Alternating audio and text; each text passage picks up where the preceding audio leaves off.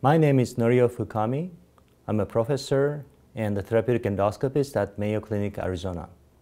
If you undergo endoscopic procedure to have your intestine examined, your doctor may find a polyp, or sometimes called a lesion, in your intestine. It can be precancerous or cancerous. It is best to be removed. ESD stands for endoscopic submucosal dissection. It is one of the ways to remove the surface layer of the intestine. We inject the fluid to lift the lesion away from muscle layer and then incise into the mucosa using dedicated knife. It is a freehand technique to carve out the lesion. Lesion is separated from the normal tissue and we dissect into the submucosal layer, which is a supporting tissue in the intestinal wall. We essentially peel this lesion away from the muscle layer to remove the diseased area. This way, using ESD technique, we can remove large lesion adjusting to the tumor size and the shape. What are the benefits of ESD procedure over surgery? There are reports that too many patients are undergoing surgery for precancerous condition. In one report, more than 75,000 patients per year had surgery for benign colon polyps. All the precancerous lesions can be treated and should be treated endoscopically, and not many people are aware of this. We can achieve the same outcomes without removing the section of the intestine. Surgery has about 15% complication rate, and ESD has about 1 to 2% bleeding and about 6% perforation rate. If I nick the muscle and cut through the wall, then we call it perforation. Luckily, almost all perforation can be treated during the procedure, so not all the patients need the surgery. Overall, about 2 to 3% adverse event rate or complication rate with ESD when you need endoscopic procedure or surgery to treat the problem. The tumor or lesion will be eliminated with a third of the cost and much less complication. We do not remove the section of intestine, and early cancer can be treated with ESD successfully without surgery if it's found early enough. What are the benefits of ESD over other endoscopic treatments such as EMR? Endoscopic resection is a very effective way to remove lesions. Traditional way is called endoscopic mucosal resection, or EMR. It uses a lasso to remove the lesion. However, the size is limited to the smaller areas. If the lesion is large, such as the quarter size, then EMR needs to remove this lesion in small pieces called piecemeal resection.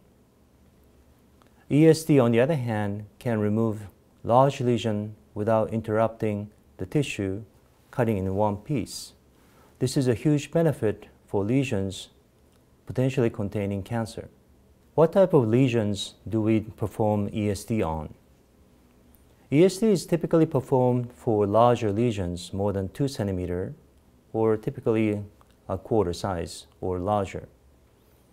It is useful for flat lesions that is very difficult to remove by traditional method like EMR, the lesion with the scars, or the concerning lesion that may contain cancer. ESD can remove the lesion in one piece without disrupting the lesion. That will benefit the pathologist to evaluate the lesion completely to see the risk of invasive cancer, risk of future recurrence, that may indicate that you may need a surgery after the resection. What type of lesions do we not perform ESD on and prefer to send the patients to surgery? The lesions containing deeply invasive cancer are not suitable for endoscopic resection because of the risk of lymph node spread or the cancer is going outside the intestine. Experts can tell these differences by careful examination, especially the lesions containing cancer that is touching the muscle layer is way beyond the endoscopic treatment arena. So those patients should be undergoing surgery. How do you find the physician who performs ESD? It is best for you to discuss with your gastroenterologist and ask for referral to the centers where they perform ESD. You can also call university hospitals or local centers or well-known endoscopic centers to see if they offer high-quality EMR or ESD. They have more experience in evaluating those lesions before recommending surgery. I advise you to ask questions about their experience on ESD and outcomes, as it requires extensive training to be proficient. What are the clinical outcomes for patients who received ESD? ESD offers more complete treatment at the first attempt. High-quality EMR can offer similar outcomes for larger lesions, but it requires multiple treatment sessions to complete the treatment. Recurrence rate is 1% or less if ESD achieves complete removal. More than 9 out of 10 patients do well without complications. ESD may be curative if lesion contains early cancer.